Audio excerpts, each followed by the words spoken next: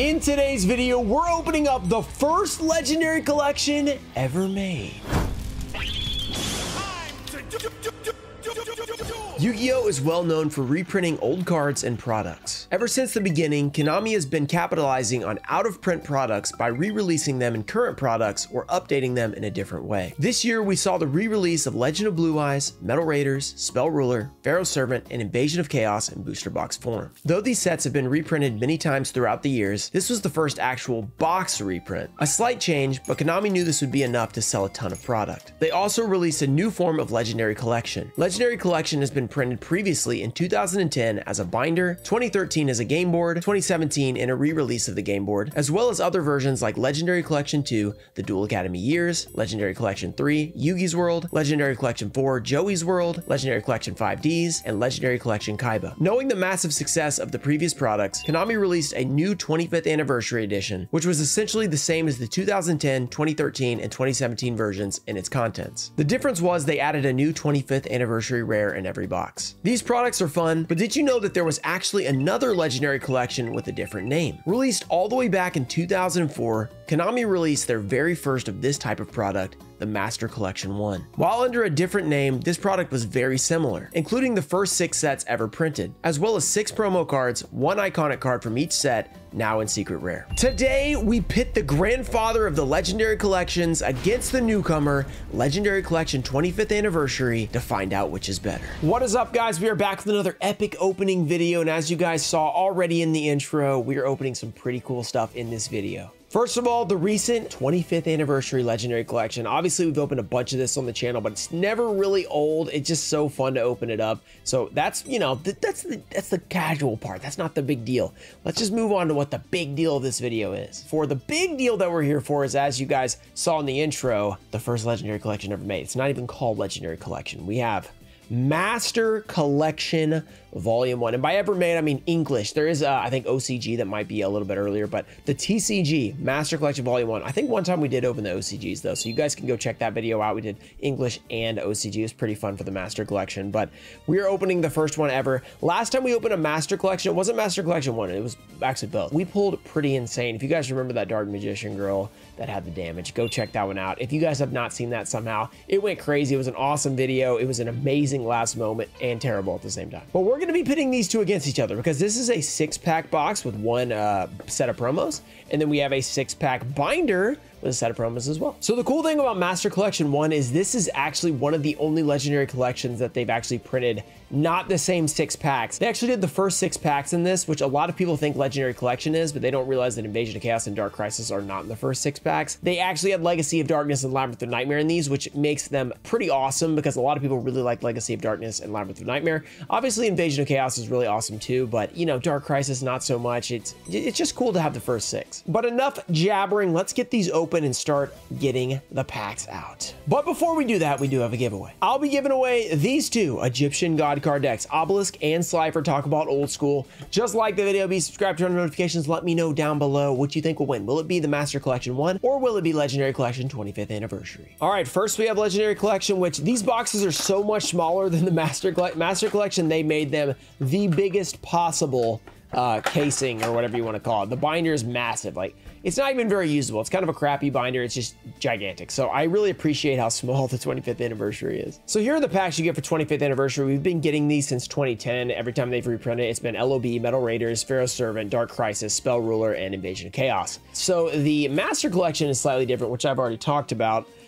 First of all, the massive binder, which looks really cool and everything, but oh, by the way, let me just throw that out there. This was $39.99 back then. Definitely not $39.99 now. A lot more expensive for me. But even then, $39.99 is kind of expensive for this because like Legendary Collection has always been 30 to I think 32 for the 25th. So back then, man, we were getting taxed for these things, but it was first 6 rare and out of print sets, so hey, pretty cool. Okay, we'll take our little Master Collection piece of paper thing off. Then we're left with a very shiny binder, which is blinding me in the light right now. It is not easy to look at this thing. Okay, we're gonna open it up. We're gonna need space here because you guys know how binders work on these videos. Let me just grab this. Let me just give you guys a little look at this. So we have the Exodia, Barrel Dragon Relinquished. So they have a promo from each set. So basically the Exodia from LOB becomes a secret rare. The Barrel Dragon from Metal Raiders becomes a secret rare. Spell Ruler, they get the Relinquished in secret rare. The Pharaoh Servant gets Thousand Eyes Restrict. We got the LON gets Dark Necrofear, and then the Dark Ruler Hades from Legacy of Darkness. So this is really cool. These are all EN packs, by the way, which isn't as special anymore now that we have them in 25th anniversary. So it will be an EN battle today, which is pretty cool. But here's what we got. You guys can see me in there. Hi guys, how's it going?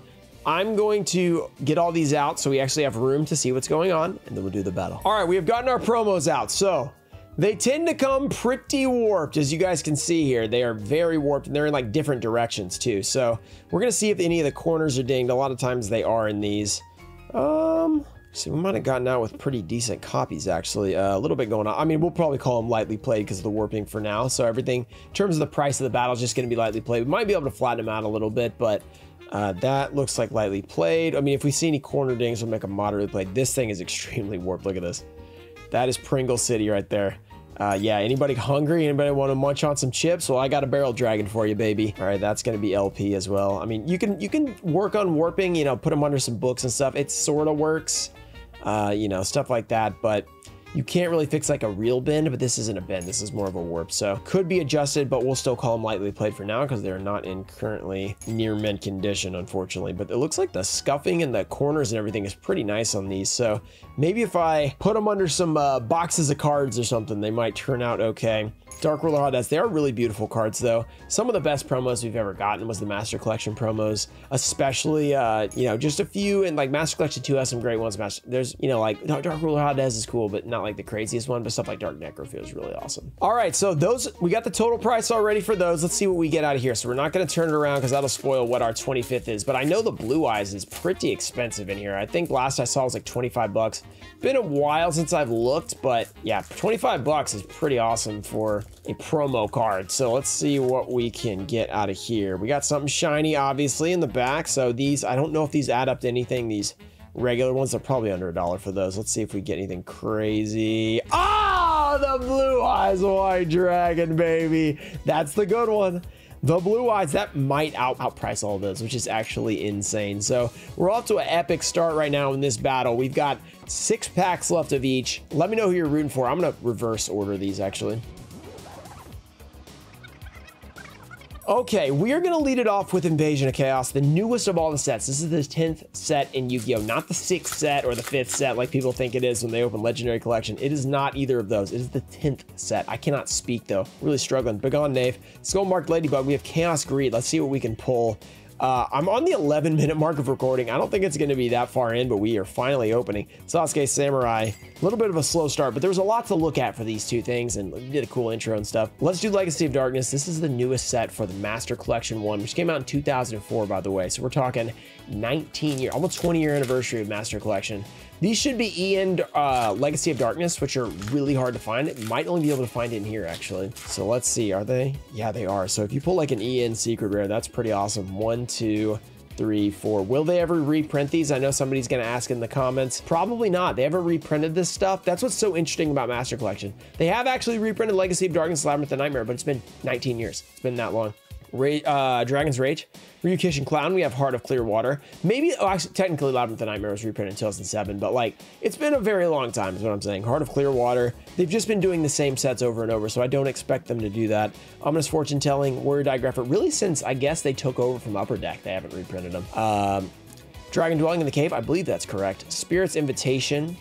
We have Twin-Headed Wolf, very cool, and we have a Bottomless Trap Hole, pretty awesome card. I mean, Bottomless is an amazing trap card that's used in a lot of old formats. So honestly, that might actually be $1. Okay, we're starting it off okay. Let's see if we can continue it and make it awesome with Dark Crisis. Probably the most uninteresting set. It's still a good set. I mean, still has a lot of cool stuff, but overall, probably the least interesting. Final Countdown used to be $1 or $2. I don't know if it still is. We can see if that's on the screen. You guys will see we got a total up there. Sisters of Doglo, Ray of Hope, Shooting Starbow Seal, we have Guardian Caste, Contract with the Abyss, and a Blast held by a Tribute Ultra Rare. Check out that Dragon Ball we got going on right there.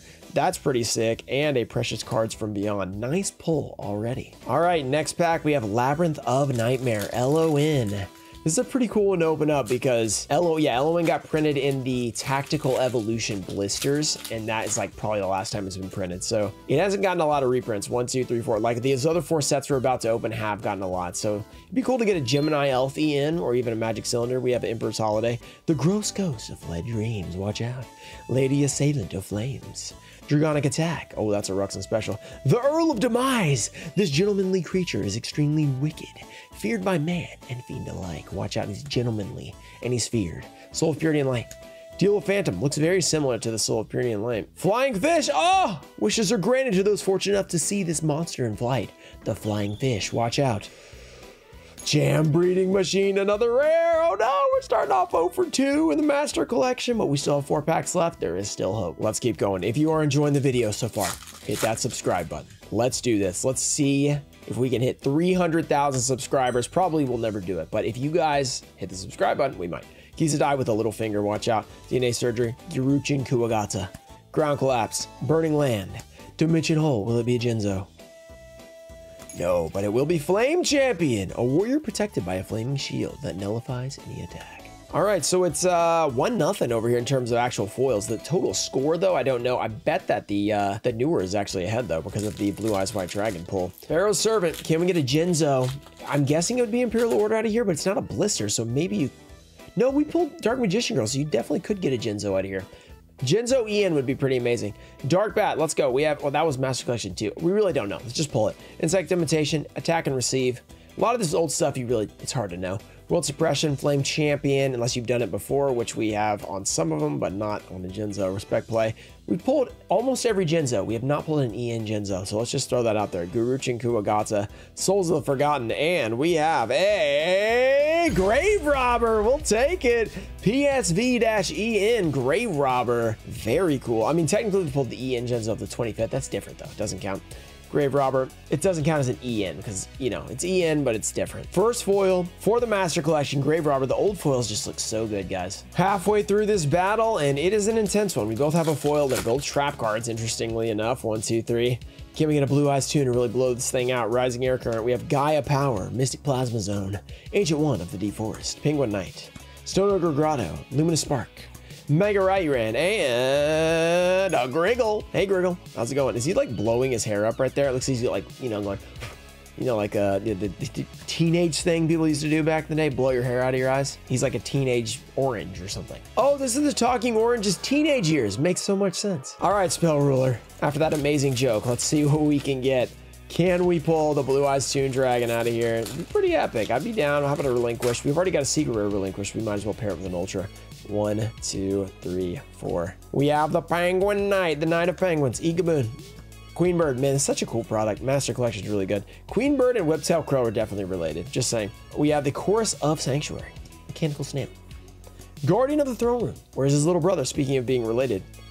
I mean, that is the little brother. Where's the older brother, I should say? Labyrinth Wall. Oh, Banisher of the Radiance. I thought there was one more card. Banisher of the Radiance. Super rare. I was struggling with Labyrinth Wall. That is a beautiful foil right there. Old school pointy finger man. We'll take it. That's 2 foils. Okay, this is getting interesting here. 2 packs left of each. Metal Raiders. You guys know I love Metal Raiders. If you guys have not seen my Metal Raiders versus LOB, we're doing a mini version right now. Go check out my video I did the other day. Metal Raiders versus LOB, we opened a first ed of both packs. I mean, crazy expensive, so go check it out. Armored Lizard, we have Tainted Wisdom. We have Rainbow Flower, Yadokaru, Punished Eagle, Crass Clown, Water Emotics with the shirt on, Dark Elf, and a Bickery box. Both clowns added together, equal Bickery box. Now we open the old school, the EN. We have pulled an EN Gate Guardian at some point in the channel. It's been a long time, but we have done it. I don't know which video it was. Too many videos on the channel. We're over 1,500, almost 1,600 videos, I think now. Over 1,600 if you include the ones I unlisted from Duel Links, but it's been a lot. We have Morinfin. Pumpkin, the King of Ghosts. Watch out, Bones. Oh!